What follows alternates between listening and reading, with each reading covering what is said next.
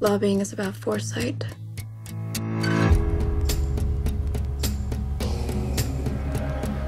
About anticipating your opponent's moves. She's your enemy now. And devising countermeasures. How the hell did she manage that? You're a piece of work, Elizabeth. I was hired to win. I use whatever resource I have. You want to lead the fight on gun control. There's over 5 million of us, and we're armed. Start an inquisition. They will throw you in jail for contempt of Congress! The winner plots one step ahead of the opposition. We have to make it personal. You know the word annihilate? It means reduce to nothing.